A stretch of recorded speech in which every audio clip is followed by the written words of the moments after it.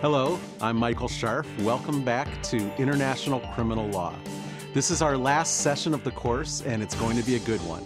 Today, we're going to wrap things up by talking about how to maintain control of the courtroom when a tyrant is on trial.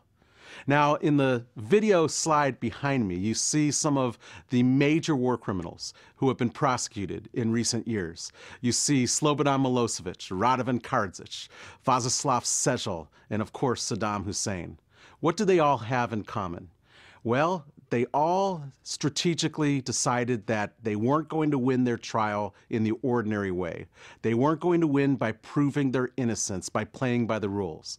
Instead, they were going to be disruptive, they were going to try to distract attention, and they were going to try to go down as martyrs. And to do that, they had a playbook. And the judges also had to decide what to do to try to disrupt the tyrants from hijacking the trial. So in today's session, we have the following historic examples of people who have done this throughout the ages. We have going back to the treason trial of Sir Walter Raleigh in 1603, or the trial of William Penn for unlawful assembly in 1670. These trials were so messy and disruptive that there were actually famous paintings of them. You have other famous trials in history going back through the ages. More recently, in the United States, we had the trial of Charles Manson. Charles Manson, of course, was somebody who 40 years ago now, committed a series of murders using a cult group mostly of women. And they were attacking Hollywood stars and killing them in the Hollywood Hills. During his trial, he would have his women that were co-defendants all stand up and chant in unison. At one point, he jumped up and tried to attack a witness. Everything he did was geared not toward trying to become innocent in the eyes of the judge, but to try to make a political point in the eyes of the public. More recently, you have the trial of the 22nd World Trade Center bomber. This is the man who missed the plane, but was part of the conspiracy to blow up the World Trade Center on 9/11. Zachary Moussaoui, in his trial, was so disruptive he had to be thrown out of court on several occasions. The most messy trial that was infamous in American history is the trial of the Chicago 8, also known as the Chicago 7, because one of the defendants was removed partway through the trial. This case was so messy that it is the blueprint for any dictator that wants to disrupt the trial. And what you're going to see that's very interesting is some of the participants in the Chicago 7 or 8 trial are still lingering around and having an influence in the modern day war crimes trials. So what happened in that trial? What happened was in 1968, there were a number of anti-war activists that set off a series of riots during the Chicago Convention for the Democratic election for president that ends the primary season. And during that convention and the riots, these people played a very big role in setting off the violence. So afterwards, when Richard Nixon became the president, he decided to make an example of them. And he was going to try these people as a group for the conspiracy to cause rioting and violence in Chicago. Well, they weren't going to play by the rules, and they were the leaders of the anti-war movement like Abbie Hoffman and Bobby Seals. And so what they did instead is they would drape a swastika over the defense table, as you see in this slide, in order to try to say to the world, this isn't a fair trial, this is like those Nazi trials, the ones we saw in our first class session in the movie Judgment at Nuremberg. Further, they sewed the Jewish star to their suits to try to indicate that they were being treated as the Nazis treated the Jews unfairly.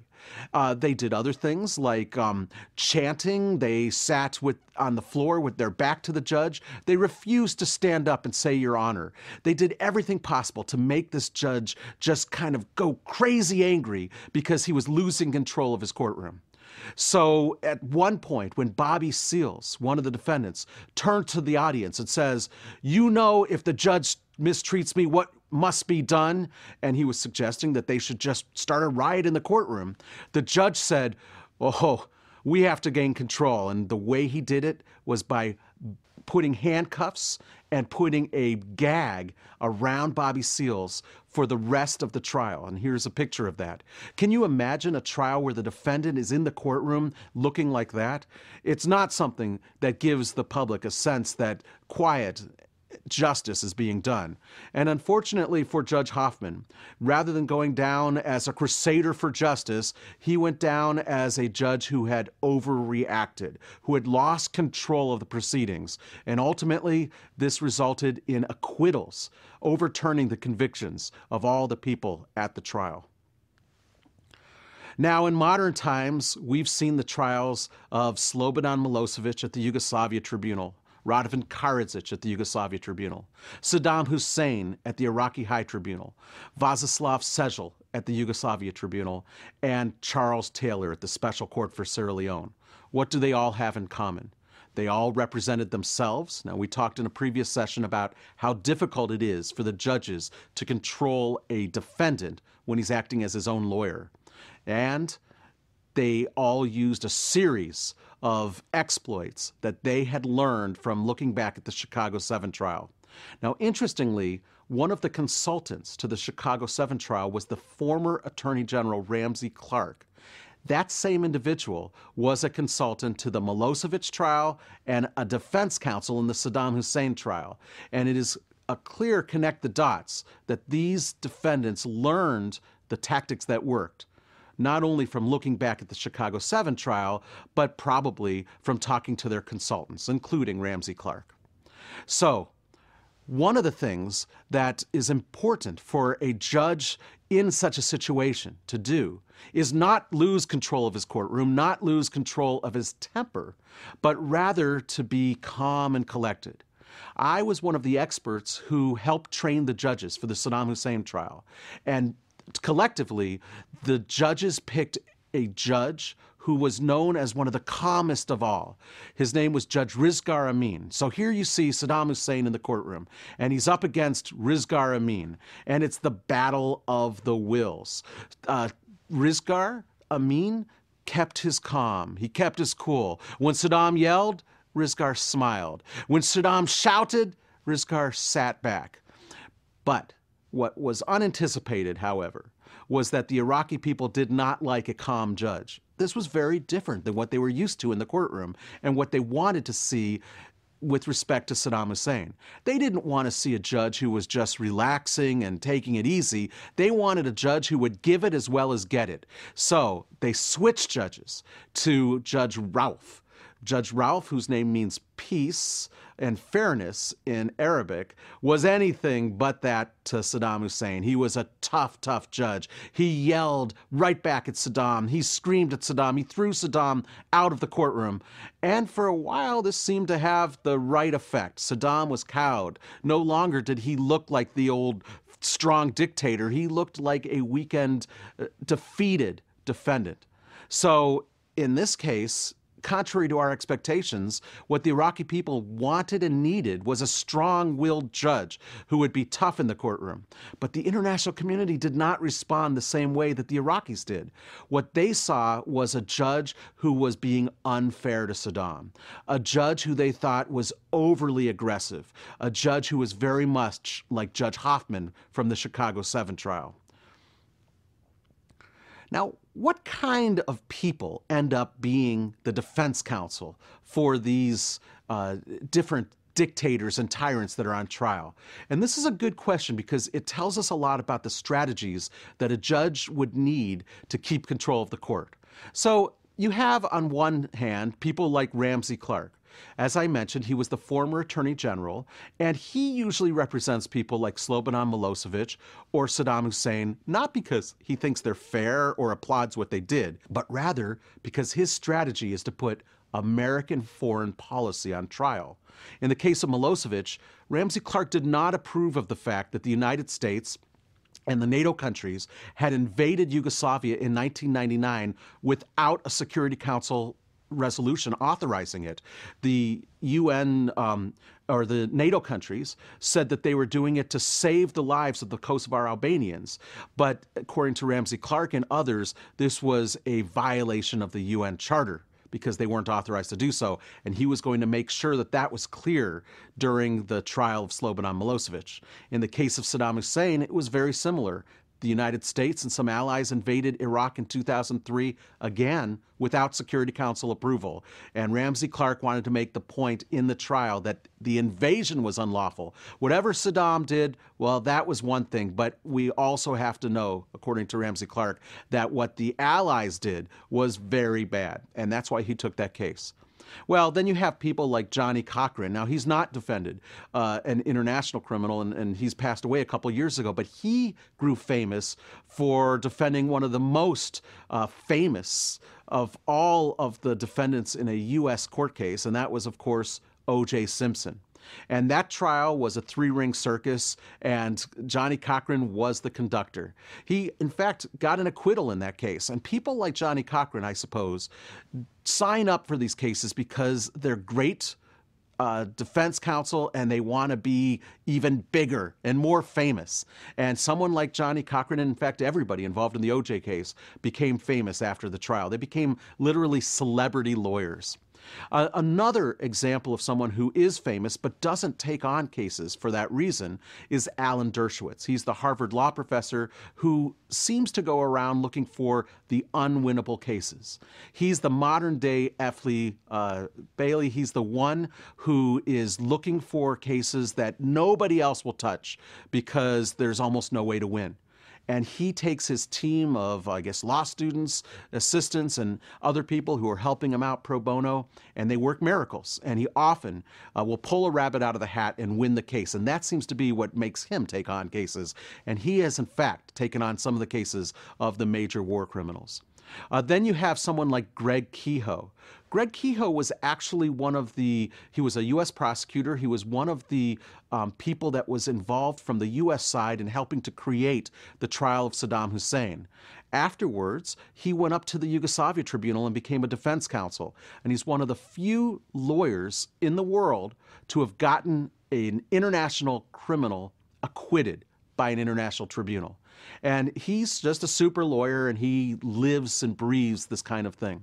Similarly is an old friend of mine, Kate Gibson, who is a new breed, a young lawyer who looks for the excitement and who looks for the challenges of international criminal justice. She began her career defending people in the Bagasora trial in the Rwanda Tribunal, and she got an acquittal. She's since been up at the International Criminal Court and the Yugoslavia Tribunal, and she is one of the young breed of lawyers who does it because she has a passion for justice. She believes that these defendants, whether they're guilty or not, need the best defense possible in order for the tribunals to be seen as fair.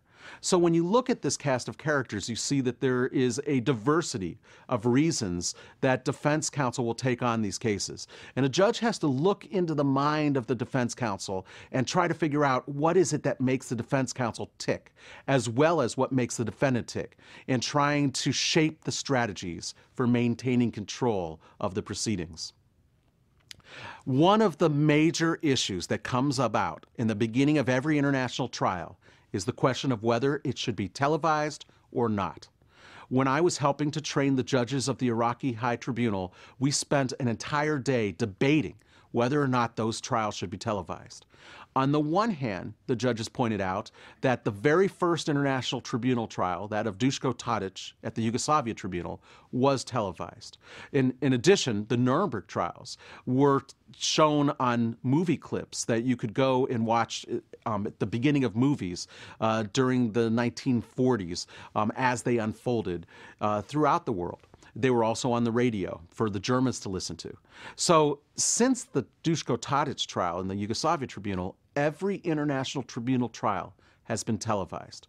So the Iraqi High Tribunal said, well, if they're going to televise, then we must televise because the world has to see the fairness of our proceedings, and the victims have to see the evidence against the dictator. And his former colleagues have to see that he is defeated and that the rule of law has vanquished him. So this was in their mind. But what we told them is, let's be practical. If Saddam Hussein gets to be in a televised trial, and if he gets to testify, or as it turned out, he gets to act as his own co-counsel, he is going to hijack the proceedings. He is going to look into the television cameras, and he is going to exalt his former followers to resort to violence. And he is going to turn it into the messiest trial you ever saw, and the trial is not going to look fair. So we said, you know, you really, really should think twice about televising. But in the end, they thought that on balance, it was better to televise than not to televise. I think that at this point, it's hard for any international trial not to televise, because the question would be, well, what are you trying to hide? All the other tribunals have televised. But I think that on a case-by-case basis, it actually makes more sense sometimes not to televise. And we'll talk in a few minutes about a compromise, which is sometimes you have to turn off the cameras in order to regain control of your courtroom. Let's look at the next slide, and this is asking us, well, what are our options outside of court? What can a judge do to try to get into the mind, the psychology of the defendant, and use carrots and sticks to try to get them to behave themselves in court when their main goal is just to disrupt the proceedings? Well, there's a variety of things that every defendant gets, and these are things that international law does not require them to have. For example, reading material. The defendants are in jail, they're bored, they're smart, most of them are lawyers, as I pointed out before, and they like to read. So if they are not behaving, you can always take away their reading material. Does that violate international human rights? No, but it could be a big inducement for them to behave themselves. Well, what else do they get? They get recreation time. And when you're inside in a jail, especially in The Hague where it's gray, you want to be outside, especially on those nice sunny days that come infrequently up in the Netherlands. Well, you have to give every defendant pre-trial exercise time. You have to worry about their physical well-being, but you don't have to let them go outside and play soccer. So there are things you can take away. Not only that, but most of the tribunals now have exercise machines and other high-tech equipment that the defendants like to take advantage of. Now, I know you're thinking, some of those guys are pretty old. I can't imagine them on these machines. But in fact, they really like their time of recreation and exercise. So you could tell them they can't use their stair-stepper until they behave themselves in the courtroom. Another thing you can look at is the fact that they all watch a lot of television. And in the Netherlands, where the prison is for the many different tribunals that are based there, they have big screen TVs, and the Yugoslav defendants can watch in Serbo-Croatian their favorite shows beamed from satellite from back home. Is that something they have a right to under human rights law? No. So that can be taken away if they're misbehaving. Further, the international tribunals encourage them to play instruments, and they encourage them to learn art and do arts and crafts. If you go to the International Tribunal's jail cell, as I have, you will see that there are paintings and pots that have been done, beautiful pieces of work. You would never believe that these tyrants could be so artistic, and they love it. Well, if they're misbehaving, that's something else you can take away. And here's the last one. In the International Tribunal's prison in the Netherlands, there is a room that happens to be yellow, and it happens to have several beds, and there's a couple of these rooms next to each other, and they're for conjugal visits. That's right. The defendants are allowed to have people visit them so that they can have sexual relations when they have a chance to have their wife or significant other in town. Well, that's not necessarily something that you get under the rules of human rights, and it's a very strong inducement. You can say, until you start behaving, we're going to close the door to those yellow rooms. All right, so you see that the judges hold some cards as well. What's interesting, though, is that none of the judges have played those cards. And that's because, especially in the Netherlands, there is a sentimentality, a sentiment that you have to really treat these defendants who are not yet convicted and who were previously major world leaders with due respect. And that means you shouldn't take away these kinds of things like books and recreation time and TVs. But if the defendants are misbehaving in the courtroom, I say to the judges, wake up. This is the one card you have. Well, there are some other things they can do. And let's look at, for the remainder of this session, some case studies, hypotheticals, which I asked you to work on before class and to post your thoughts about. We'll go through them in order. The first one, what if the defendant publishes books during the trial that are offensive about some of the trial participants? This isn't just a hypothetical. In fact, Vojislav Sežel, this is the guy who used to lead a paramilitary group called the Eagles, who were accused of playing soccer with human heads of their victims. This is a guy who's been accused of horrible things. He's on trial. He's representing himself. And what does he do? He writes books in Serbian about the different people that are involved in the trial. He wrote a book about Carla DuPont, the chief prosecutor, in which he said that she was the prostitute of The Hague. He used a different word. He wrote a book about Jeffrey Neese, who was the chief trial attorney, in which he accused him of being bisexual and of having relationships with many, many people involved in the trial. And he wrote a book about the chief judge of the appeals chamber, Ted Marone, an American who has been there for many years, and he called him the genocidal Jew of the Netherlands. So you can see that these books are really disturbing, and they can get under the skin of the trial participants, and they're designed both to do that and to get the people back home to hate the trial and think they're unfair. Well, what would you do if you were a judge and you found out that a defendant was sneaking manuscripts out through his lawyer? Well, one thing you could do is you could say, we're going to search that lawyer. Nobody comes in and out without a full search. And maybe it has to be a body cavity strip search because, you know, a little flash drive can fit almost anywhere. I think that another alternative, and one that the judges probably would resort to in this situation, is just to keep calm and ignore it. What harm does it really do if these nasty books that say all sorts of things that nobody can take seriously are out there? If the judges are above it, then the judges shouldn't have to worry too much about it. Well, they have those two alternatives. Let's look at the next hypothetical. What about if the defendant does offensive filings? In other words, he swears and cusses and says all sorts of sexually explicit things about the judges in his filings to court, which are public records. Here again, Mr. Sežel has done that very thing. He has said things like, this honorable court must suck my ... And you can imagine how that must make the judges feel when they're reading what should be serious filings. Now, there is an answer to that. They could just simply redact the filings. They could have, for example, the registrar or the clerk of the court go through and just cut out the passages. On the one hand, you would think that the judges need to see everything that's there, and probably the public would want to know what's being redacted. But if the defendant who is representing himself is abusing the process by putting all sorts of nonsense, obnoxious obscenities into the court papers, and those court papers are going to be made public, then this is the way to go. Let's look at a third hypothetical. This is where the defendant refuses to honor the judge. Now, this can happen in a lot of different ways.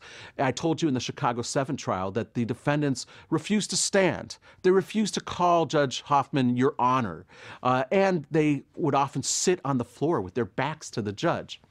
There are other ways that can be equally offensive. Here you have a picture of a defendant in an American court case who is literally mooning the judge. Can you imagine how you'd feel if you were the judge and this happened in your courtroom?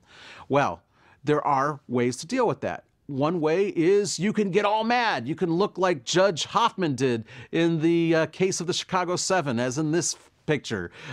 Just go ballistic.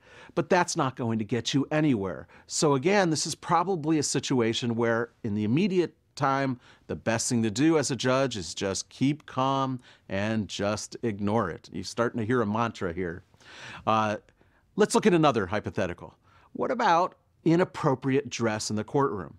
There are times when, in order to be distracting, people will literally start taking off their clothes in court. This is a picture of Saddam's brother Barzan, who ran the Secret Service and was tried as a co-defendant in the Saddam Hussein trial. He came to court in his underwear. I mean, look at him. He's wearing his long johns. That's got to be a little bit disturbing. And what about Saddam taking off all of his clothes? This actually was not a picture from court, but it could have been. And there's been worse. There have been times when people in a U.S. court literally took off all their clothes. Well, one of the solutions for that is you can say, look, if you can't come to court properly dressed, we're going to dress you in the orange garb or whatever the garb is of a defendant who isn't wearing their nice pressed suit that Saddam always wore. And if you're going to rip your clothes off, well, we're going to have to put you in handcuffs. So there are ways in an extreme situation to make sure people remain clothed in the courtroom. I bet you never would have thought this would have been a problem, but in fact, this is the kind of thing that international judges are frequently having to deal with. What about spontaneous prayer breaks? This happened in the Saddam Hussein trial. Whenever one of the witnesses would be talking about the most horrifying things that happened to her, in this case, the witness was describing how she was abused and shocked and whipped and tortured, and just when she was getting to the height of her testimony and people around Iraq were, all ears were listening to this, all of a sudden, all the defendants stood up and said, it's time for a prayer break. And it wasn't one of those major times during the day when you hear the sound of prayer and the call to prayer. No, this was a spontaneous prayer break. And there's Saddam waving the Quran saying, I have a right, a religious right to pray to Allah. Saddam, the very man who was accused years earlier of being a secular leader who didn't care enough about his religious upbringing and background. There he was, raising the Quran and saying, I have a right to pray right now in the middle of this testimony. Well, this was very disruptive. It hijacked the trial. The people who were watching on TV didn't get to find out from the witness the horrible things that were happening. They all were just wondering what the judges were going to do. Well, what can the judges do in this situation? This is one where a judge has to be very sensitive. You should, as a judge, be sensitive and sympathetic to the religious practices of the defendants. But you should not just allow them to spontaneously jump up whenever they want, rather set the ground rules. Say, all right, we're going to have prayer breaks, we're going to have recesses, you're going to have a chance to pray in your traditional way, but not in the middle of testimony. And that's very important. If you set the ground rules from the beginning, if everybody knows what they are, then it won't look unfair when you enforce them. Let's look at another hypothetical. This happens all the time in these trials of major tyrants. Political speeches during cross-examination. Whether you're Milosevic and you're representing yourself, or you're Saddam Hussein and you're acting as co-counsel to your retained counsel, what you do is instead of asking questions, you start saying political speeches. And these individuals, all of them, that are tyrants on trial are amazing speech makers. I mean, going back to someone like Hermann Goering, who people said got the better of Robert Jackson during the cross-examinations at Nuremberg, you have had a series of people on trial who are amazing speech makers. And that's what they want to do during their trial. And they're going to try to turn cross-examinations into speech time. Well, what do you do as a judge in that situation? One thing you can do is you can just turn off their microphone. You make it so that nobody can hear what they're saying when they start making speeches. You say, excuse me, until you ask a question, we're going to turn off the sound. Nobody in the world is going to hear what you're saying, and so you're wasting your breath. And here you have a picture of the microphone and a judge's panic button, something I suggest that judges in international tribunals should always have. Well, there are other things you can do in this situation. You should probably begin by giving a warning. As I've said before, you don't want to jump to the nuclear action. You want to have a calibrated and proportionate response to everything that a defendant does in the courtroom. So you start with the warning, and then maybe you say, if you can't behave yourself, if you keep giving these speeches, I'm going to temporarily revoke your right to act as your own lawyer. And I'm going to bring in the standby lawyers. We've talked about that in the last class session. These are people who are public defenders that are appointed at the beginning of the trial, ready and willing to jump in at any moment when called upon to do so. And this would be a moment. And then you could say to the defendant, all right, we're not going to revoke your right of self-representation permanently. We're going to follow the precedent of the Yugoslavia Tribunal, which said it had to be proportionate and calibrated response. So we're going to impose a 3 strikes you're out rule. The first time you misbehave, you lose your right to represent yourself for the rest of that day. But we'll let you come back in the courtroom the next day, and if you apologize and behave yourself, you can go back to representing yourself. If you do it a second time, again, we'll take it away, maybe for a couple days this time. And then we'll let you back in. And if you lose it a third time, well, that's it. Now you have to watch the trial proceedings from another place, or you have to just sit quietly because you're not going to be representing yourself anymore. Abuse it and you lose it. All right. What about disruptive outbursts? This can happen not just for someone who's representing themselves, but any defendant. And what they do is they just jump up and start screaming obscenities, or they sing their national anthem, or they yell, "You lie, you lie, you lie," whatever you can imagine. Well, what would you do if you're a judge and you start to hear this on a regular basis? One of the things you can do is say, defendant, we need to keep the courtroom nice and quiet. So we're going to put you in a little booth, a soundproof booth. And except for when your microphone is on, nobody's going to hear what you say. This actually was done in the case of Adolf Eichmann. He was one of the subordinates of Adolf Hitler. He's the guy who got the trains to go to the concentration camps, to run faster, to kill more people. And he was ultimately prosecuted and tried in Israel in the 1960s, a case that was made famous by Hannah Arendt in her book, Eichmann in Jerusalem, The Banality of Evil. Well, part of the reason he was seen as a banal character is because he was in a glass box and nobody could hear him yell and rant. Now, I suppose that that's not going to work for everybody. I can imagine that if Saddam was in the glass box, he'd probably start hitting his head against the box until blood was spurting out of him in order to get the attention of the people in the courtroom. So, I mean, this is only going to work to so much an extent, but it's a good way to start. And you might be asking yourself, well, why didn't they have a glass box in the Saddam trial? This is a funny thing. They actually designed the courtroom with a glass box in mind at the suggestion of the international experts, including myself. But the courtroom floor was not strong enough, structurally sound enough to hold the glass box above it. So they had to scrap that at the very last minute, which was unfortunate because as things went, Saddam caused a lot of trouble by making these disruptions. Well, what else could you do? In the case of Zacarias Moussaoui, the 22nd bomber of the World Trade Center on 9/11, this was a trial where he was extraordinarily disruptive. He jumped up and screamed and yelled at the judge. And the judge, whose name was Leonie Brickema, was a strong judge. And she said, Mr. Moussaoui, if you do that again, I'm throwing you out of the court. And she threw him out on 3 separate occasions. And here you have pictures of him being escorted out of the courtroom. So one of the things you can do is give a warning.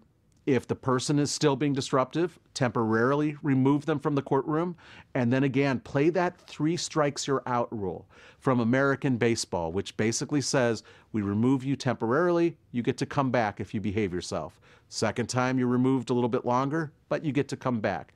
Third time, you're out of there. And where are you going to be? Well, you can watch the trial from a jail cell nearby on closed circuit TV. And what you can do is watch the proceedings and even have communications simultaneous with your defense counsel. So when something comes up, you can beep them and say, listen, that defense or that prosecution witness is lying and you should ask certain questions on cross-examination. So there are ways with modern technology to maintain the fairness of proceedings for the defendant and remove him from the courtroom so he cannot single-handedly hijack the trial. Let's look at another hypothetical, the walkout or the boycott. Almost every one of these tribunal defendants have at one time staged a walkout or boycott.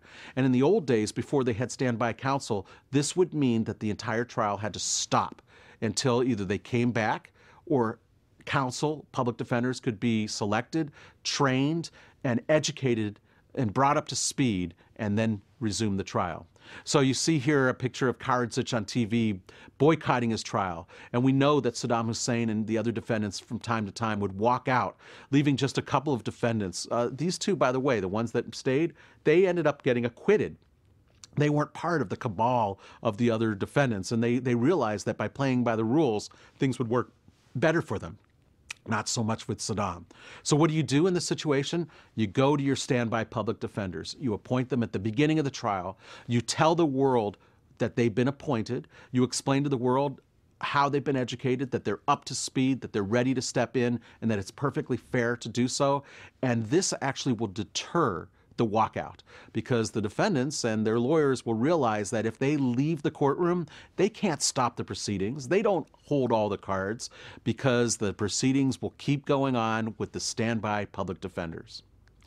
Let's look at another hypothetical. And we're coming toward the end of our session here, getting more and more interesting. This one is the hunger strike. When defendants don't get their way, they just start starving themselves. Now, here's a picture of Saddam. He did so, and this particular, whoever did this photo said, this hunger strike is a hard thing, which actually was true. On cross-examination, it turned out Saddam kept saying that he was not eating, but in fact, from time to time, he would be having snacks and food. So he was having a hard time with it. But ultimately, he started to get very sick. And this is a big question for an international tribunal, for a judge.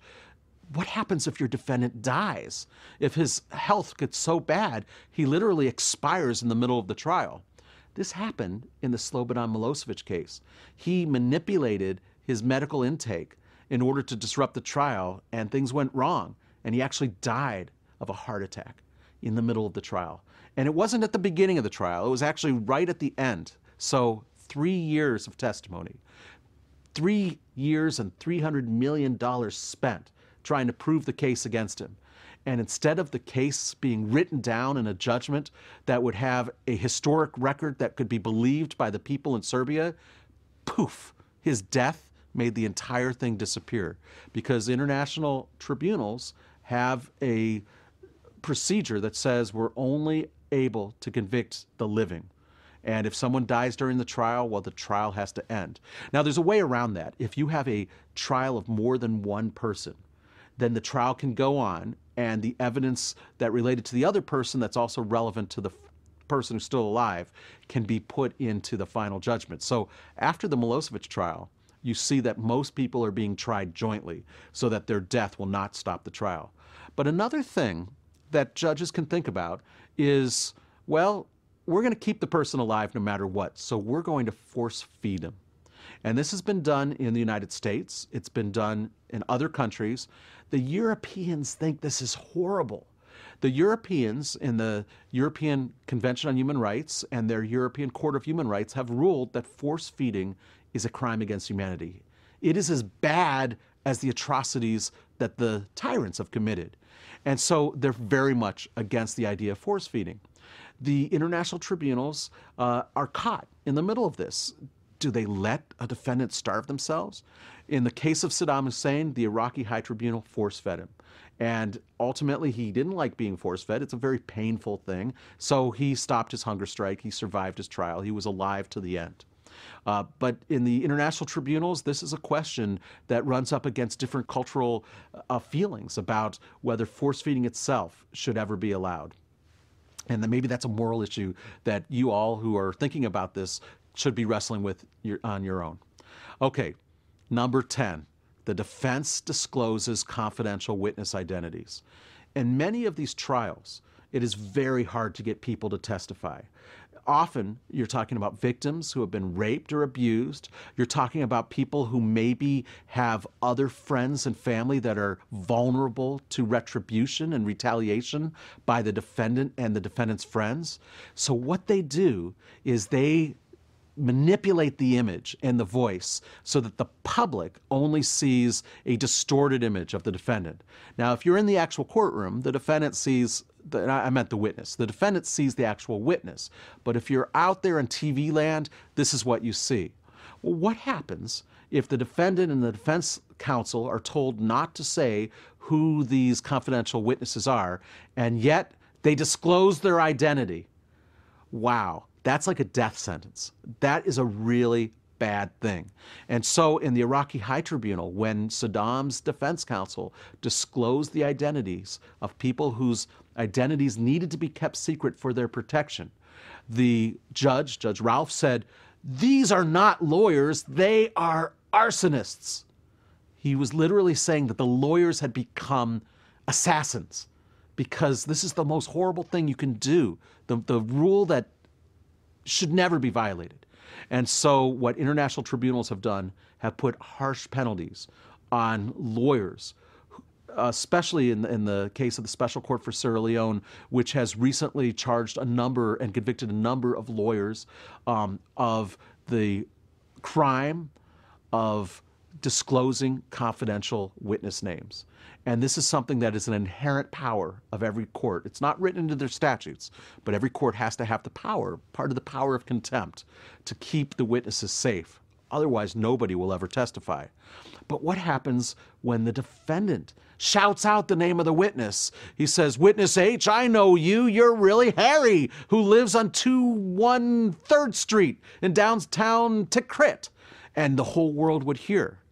Well, what they've done in order to avoid this is they put a 20-minute delay on the live proceedings that are being televised.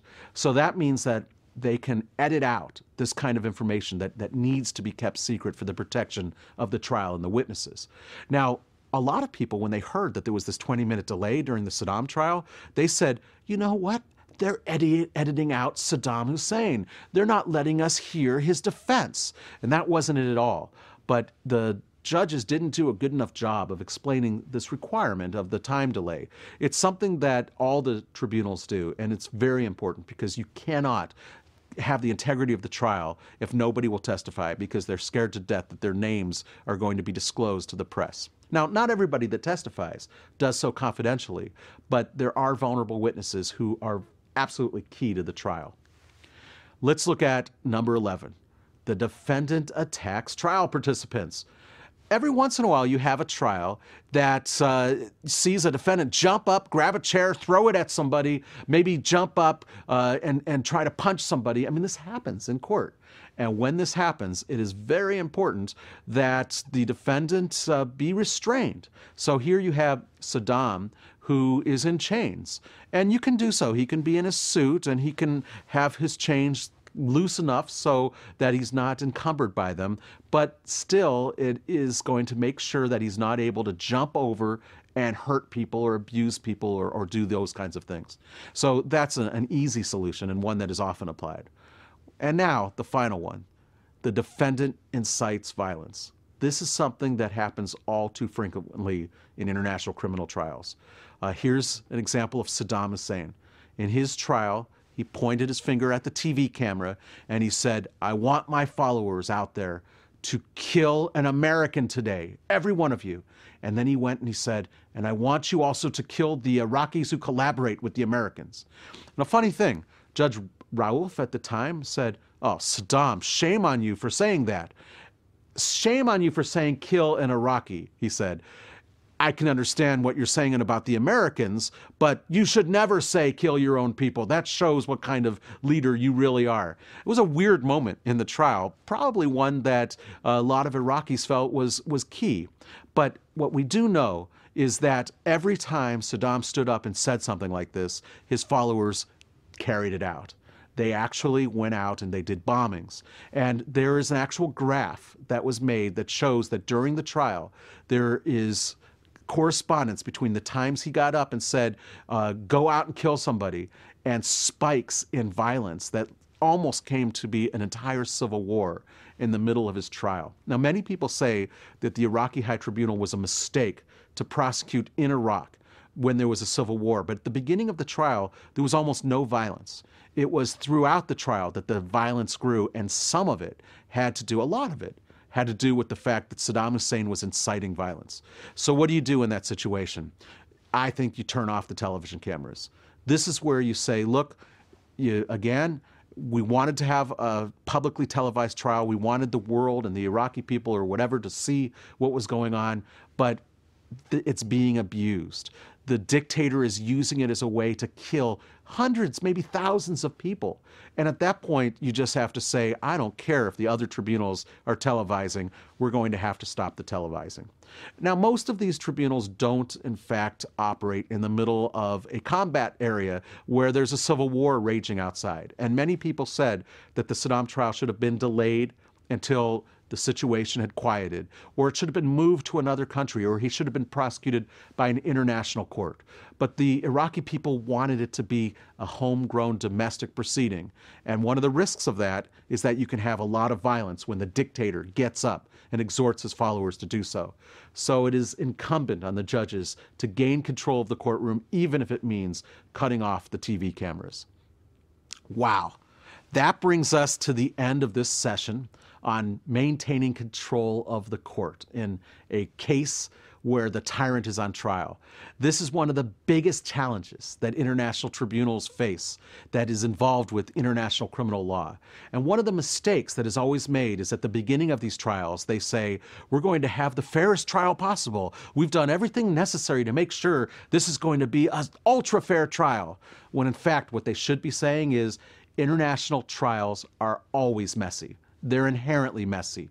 The defendant doesn't want to play by the rules, and it is going to be very hard, no matter what the judges do, no matter how qualified and expert they are, for them to outsmart the defense in this cat and mouse game of controlling the courtroom. Well, this is a good way to end our course on international criminal law. We've seen from the beginning the origins of this field of law from Nuremberg. We saw the crimes, war crimes, crimes against humanity, genocide, piracy, and terrorism that make up this corpus of law. We've seen the special rules of responsibility of the defendant and the special defenses that are sometimes allowed in this context. We've seen the challenges of bringing these defendants to trial, and we've seen the challenges of trying to maintain control of the courtroom. I hope that you've enjoyed this course. If you're interested in other things in this area, I have written a number of books in this field, and some of them that I recommend in particular are Enemy of the State, which is the inside story of the Saddam Hussein trial, and the newest book I wrote for Cambridge University Press, Shaping Foreign Policy in Times of Crisis, which tells the story of the torture memos, which we covered also in this course. I also like to say that my university, Case Western Reserve, is launching an online international business law course starting next year. And I will be teaching international law, the basic course as part of that. We have a number of very amazing professors that will be teaching. So if you enjoyed this course, you may want to take that for credit and you end up with an LLM degree. In the end, I want to say thank you very much for joining us for this course, and I hope that our paths will cross in the field of international criminal law.